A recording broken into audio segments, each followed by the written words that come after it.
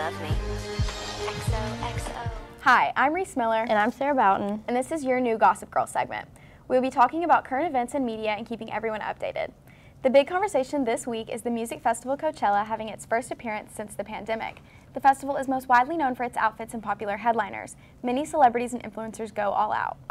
Emma Chamberlain is seen wearing this jaw-dropping red two-piece and then a white and gold embellishment. James Charles is already known for his questionable Coachella outfits, and he does not fail to live up to his reputation, showing up in this rainbow bodysuit.